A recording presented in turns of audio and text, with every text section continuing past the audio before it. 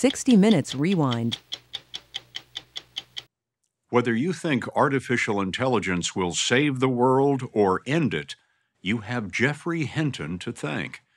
Hinton has been called the Godfather of AI, a British computer scientist whose controversial ideas help make advanced artificial intelligence possible and so change the world. Hinton believes that AI will do enormous good, but tonight he has a warning.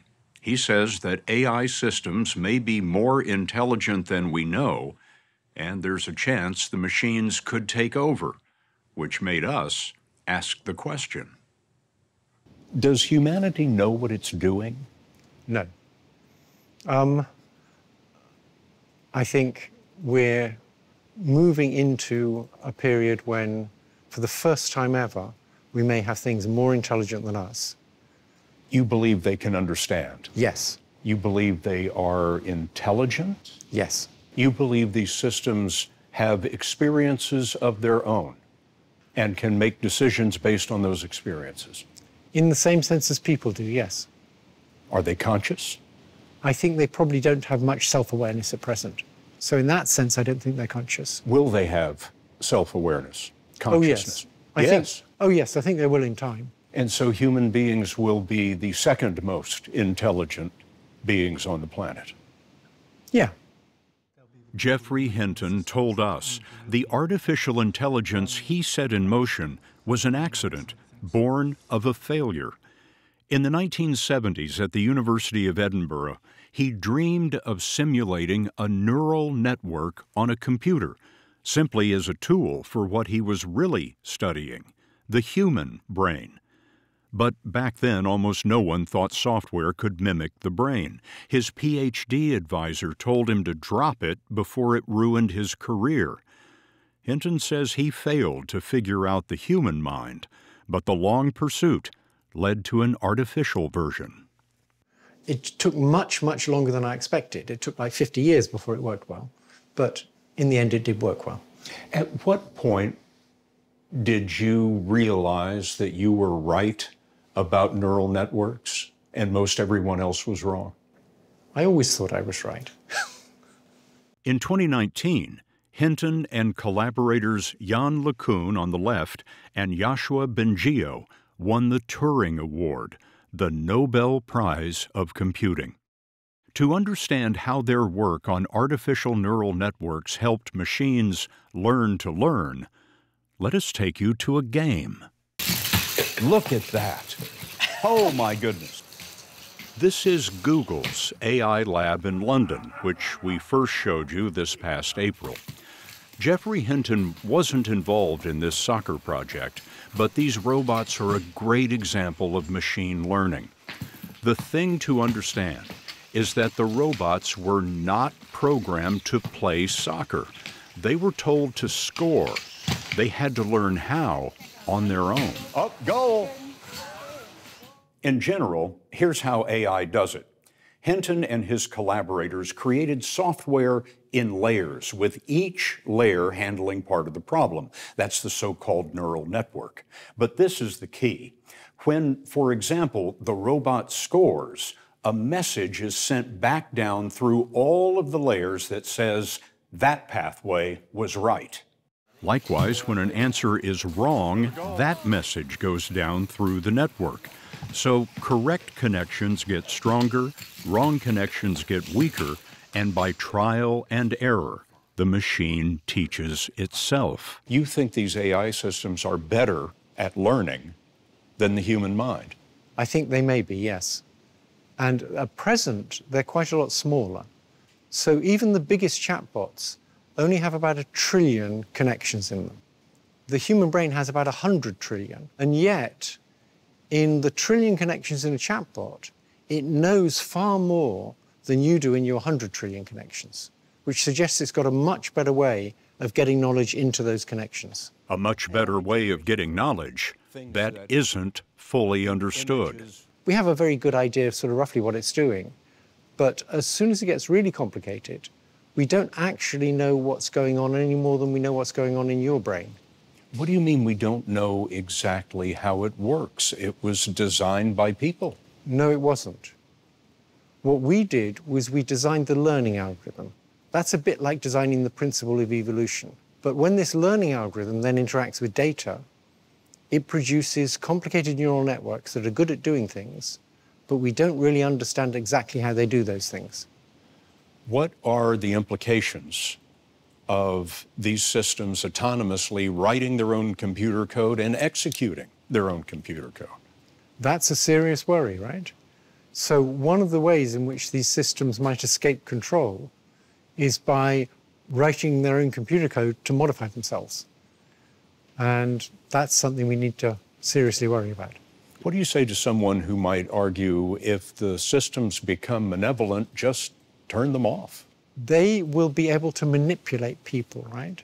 And these will be very good at convincing people because they'll have learned from all the novels that were ever written, all the books by Machiavelli, all the political connivances. They'll know all that stuff. They'll know how to do it.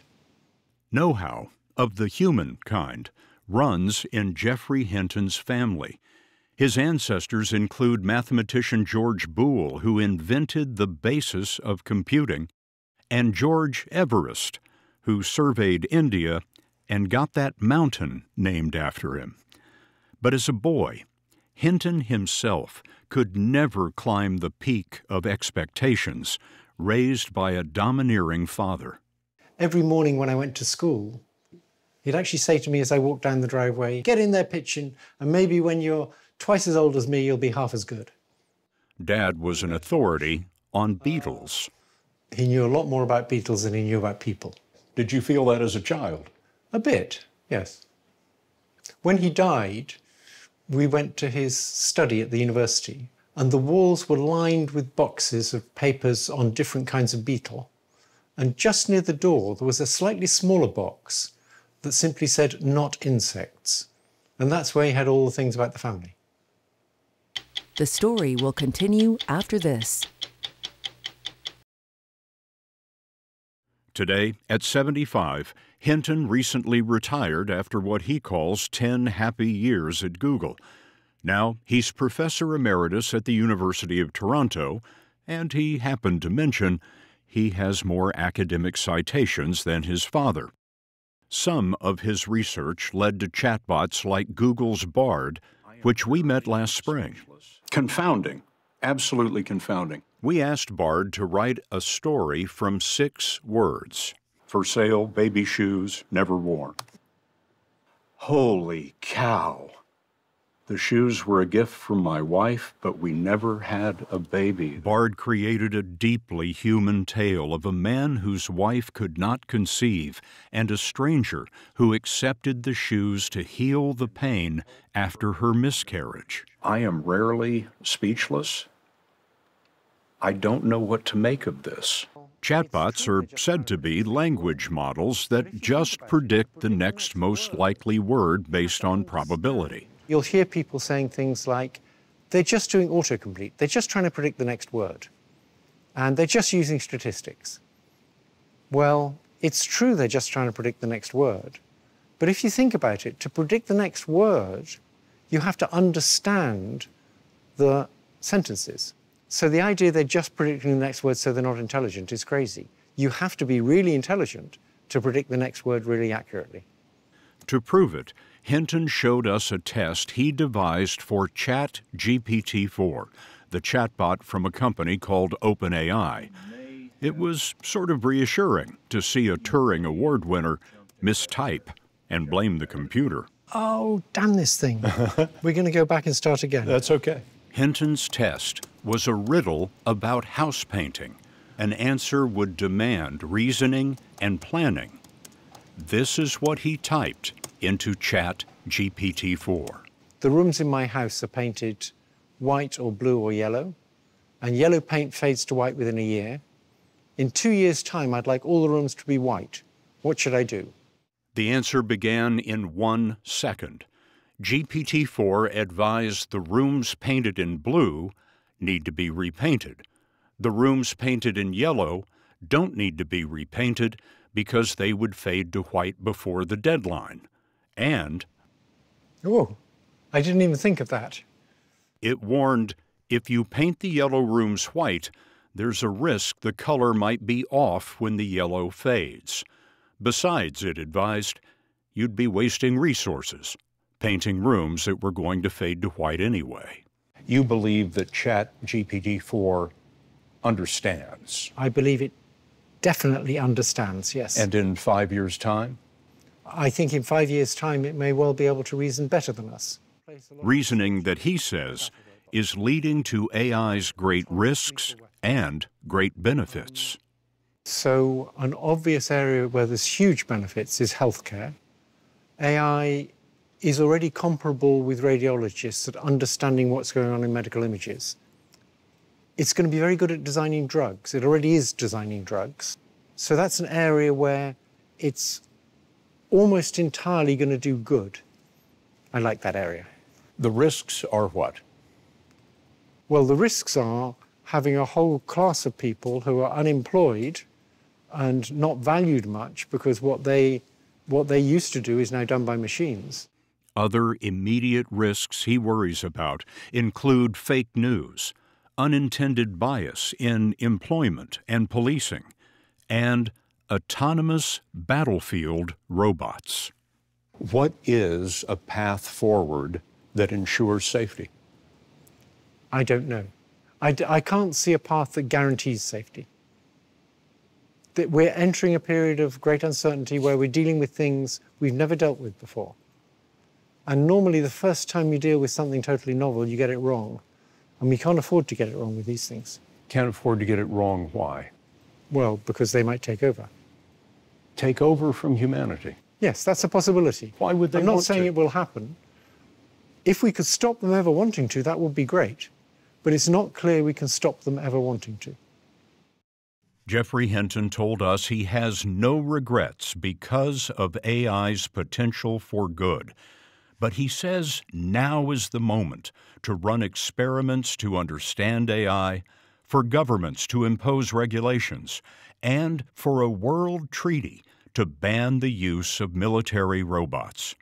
He reminded us of Robert Oppenheimer, who, after inventing the atomic bomb, campaigned against the hydrogen bomb, a man who changed the world and found the world beyond his control.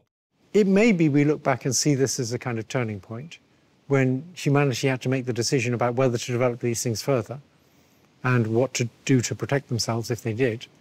I don't know. I think my main message is there's enormous uncertainty about what's going to happen next. These things do understand, and because they understand, we need to think hard about what's going to happen next, and we just don't know.